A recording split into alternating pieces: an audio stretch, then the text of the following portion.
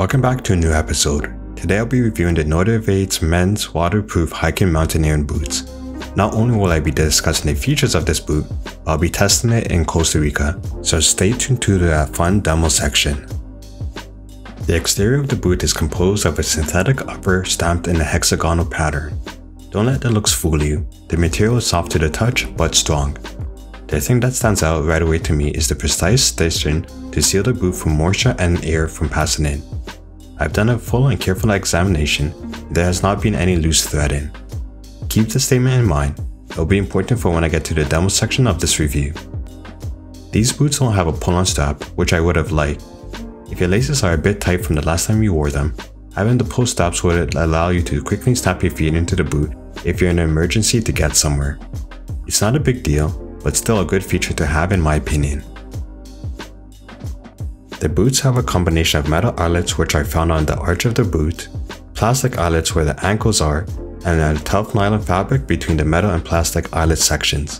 The topmost plastic eyelets are left unthreaded with the laces for a reason, which I'll explain later in depth.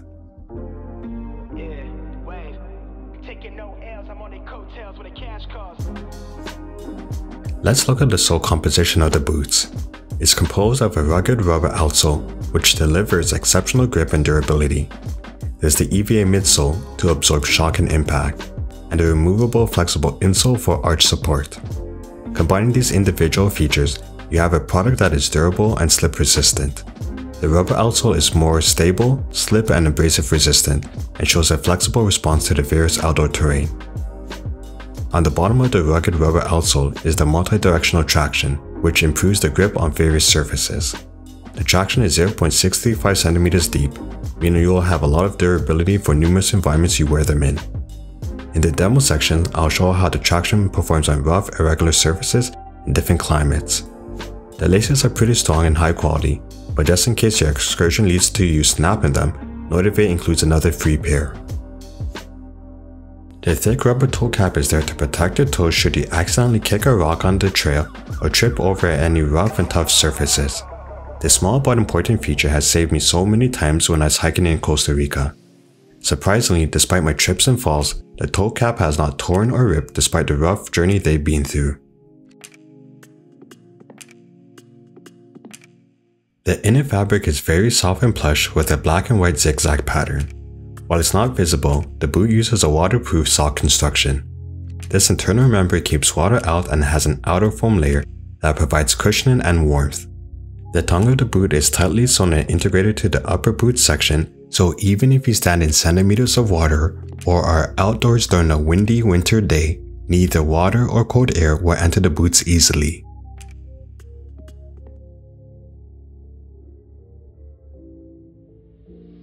I'm a big fan of the insoles of this boot.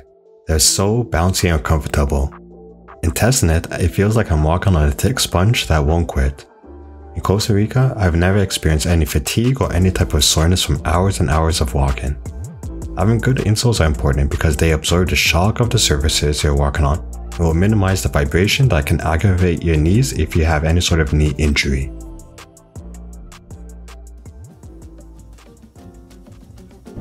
Anyways, here's my favorite part of this review, traveling to Costa Rica. Support the channel by hitting the like, subscribe and share button. Making high quality videos takes a lot of time and effort, but the only way I can grow this channel is with your help. Feel free to donate crypto or money via PayPal. Links in the description below.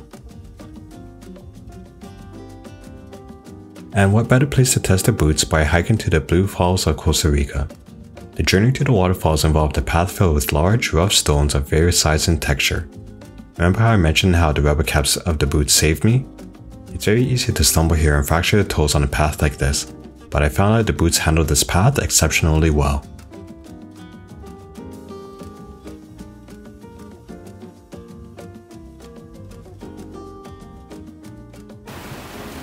Crossing these metal bridges coated with water was easy work for the NORTIV. The traction of the boot did a solid job of gripping the slick metal, so there was no slipping or sudden loss of balance as I crossed to the other side. It's hard to convey through the screen, but I felt very secure with these hiking boots. Like, no matter the path I was on, My feet, thus my overall body, would be secure. If you're not paying attention, you could roll your ankle on an odd shape of slick rock, but with these boots I could be distracted and not worry about injuring myself. I can't say the same of other people who I hiked with who wore running shoes.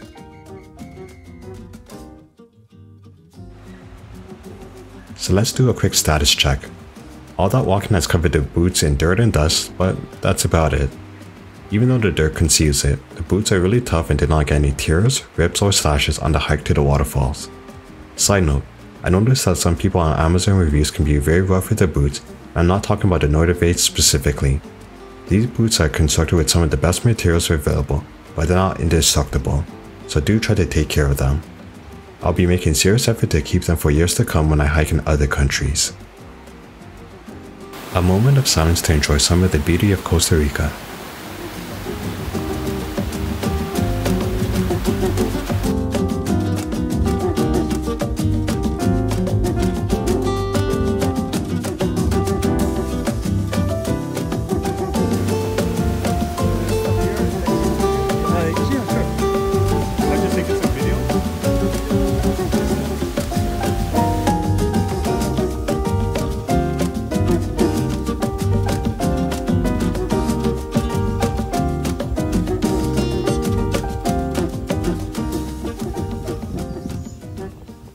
Now to my second hike, this time in Costa Rica. This hiking route entrance is located at the back of a neighborhood. You can hear a teen girl practicing the saxophone in the background. Costa Rica is really interesting.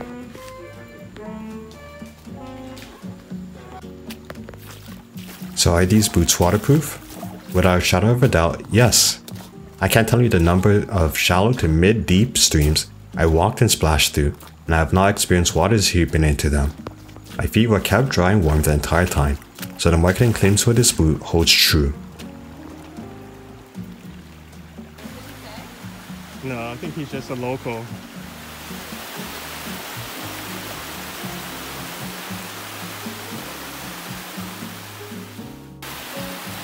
Good.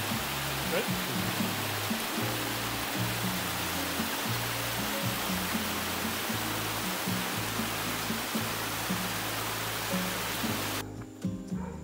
The hike was longer than what I've shown, but these shoes handled the jagged and water-filled terrain like a champ. Because I did go in water that went up to my armpits, the NORTIV 8s were flooded. So here they are at my Airbnb drying out so I can wear them on my trip back to San Jose. Also, the NORTIV 8s are really easy to clean, so that's why you don't see any dirt on them. The waist-deep water cleaned them for me.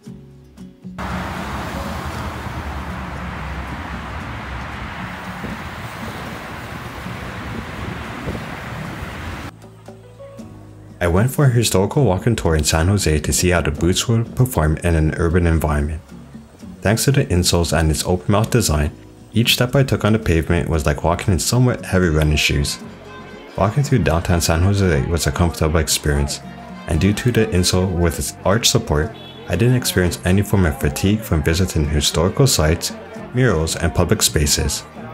Since the boot has waterproof sock construction, I admit that my feet did get pretty warm. Fortunately, I had the boot in its open mouth configuration to allow heat to exit, but my feet would still feel noticeably warm. There's food, vegetables, butcheries, seafood chops, everything. Wow. Oh, crazy. Ah, yeah. Sadly, my trip came to an end and I had to head back to Toronto. The following section is testing the NORTIV 8s in the snow and cold weather.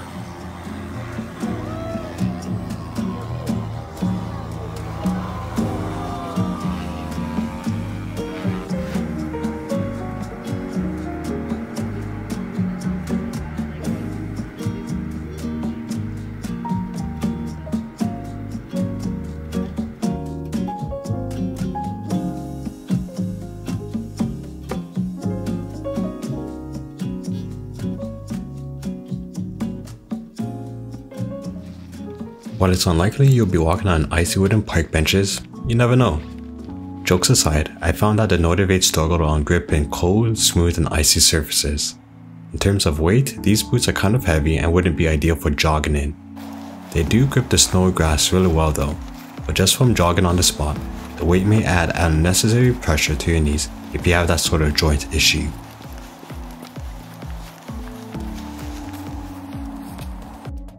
I previously mentioned in the Costa Rica section about the open mouth configuration to let heat out, specifically that the topmost eyelet was unlaced. Now it's time to change the configuration to closed mouth to stop the heat from exiting or at least slow it down. This transformation requires lacing the topmost eyelet. The problem I have with this is that the laces aren't long enough to fully tie into a secure knotted bow. This means that when you walk, the laces will unravel really quickly and you'll have to retie them again and again and again.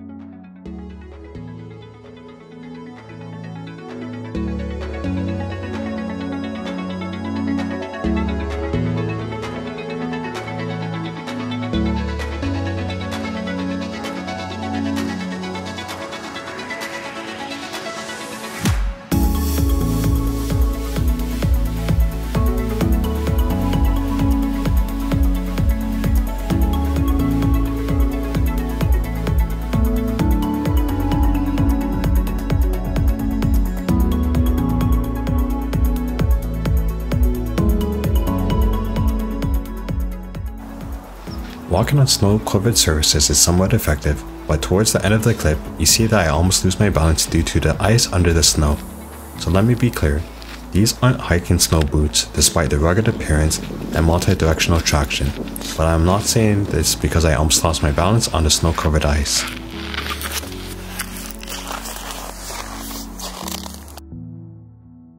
You see, these boots won't hold up to the cold like you see me here minus 14 degrees Celsius weather. I'm wearing my thick wool socks, yet the cold penetrates it and the waterproof sock construction, which had previously kept my feet really warm in Costa Rica. I believe that even the topmost eyelet being laced would minimize the cold from entering the boot, but it didn't. Let me be clear, this doesn't mean the boots are bad, they're just not made for walking in sub-zero Celsius Canadian weather. The treads are already filled with snow already, but I didn't lose my balance around non-ice covered surfaces at the park.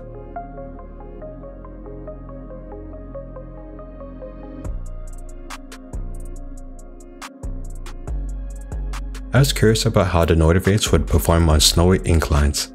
With superb traction, it's easy to walk and quickly jog up the hill.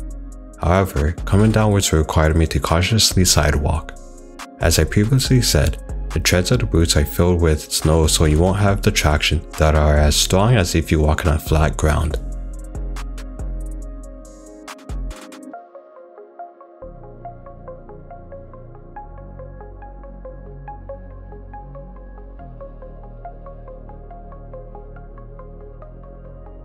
In terms of driving with these boots, the thickness and shock absorption of the soles can make it initially difficult to gauge how much pressure you're applying to the pedals. Remember, the boot soles basically have 3 layers, a rugged rubber outsole, EVA midsole, and a thick flexible foam insole. I found that I needed to add more pressure to the pedals because of these layers. Eventually you get used to it and won't think about it, but I think that if your vehicle has stiff pedals already, these boots may or may not be the best to drive in. Overall, the NORTIV are best suited for hiking in warm climates. The boots are actually waterproof when I was walking through the streams and creeks of Costa Rica and were comfortable strolling the streets of the capital, San Jose. The boots protected my feet from the rough hiking terrains to the waterfalls and never tore, slashed or ripped, even when I tripped from time to time. Plus, I never rolled my ankles in them due to the high ankle protection. I like that the NORTIV have different configuration modes for different climates, but at the end of the day, these are not meant for sub-zero temperatures of Toronto. The cold air will seep through the fabric and mouth of the boot, even if you lace the topmost eyelets and wear thick wool socks, leaving you with unbearably cold feet. I think the laces of the boot should be longer, so if you want to lace the topmost eyelets, you have enough length to even double knot the laces. If you like this review, give it a like and subscribe, and don't forget to donate to the channel, and I'll see you in the next episode.